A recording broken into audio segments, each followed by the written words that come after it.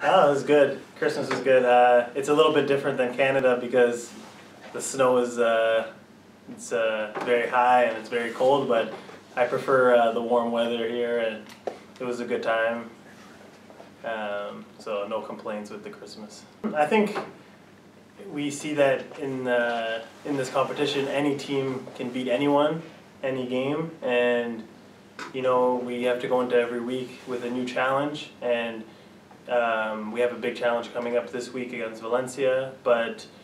you know, we are ready to build off the win against Gran Canaria and show that we're going to keep getting better in the season. And you know, even when we lose in the weeks before, we have to get better from those games, and we learn from those games, and we show in Gran Canaria that, you know, even we played good in the first half, and in the second half it was back and forth, but we stuck together as a team and we won, and that's a very big positive as a team to build from, especially now that we're going to go play an away game in Valencia, which is very tough to win in. A long way to go as a player, a lot more to improve. Just the most important is trying to get better every day and finding the consistency.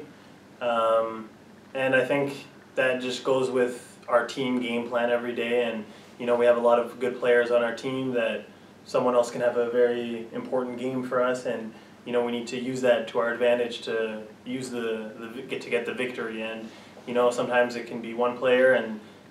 your role can be smaller that day, but you have to make sure that you're ready for whenever Porfi says you get in the game, whether it's for 5 minutes or 10. I always say this, but I think this is the most important for any successful team, is you have to be ready for your role, and you have to do it for your team most importantly, because then when you trust in the team goal, then you'll be able to be more relaxed and be able to play your type of style as well.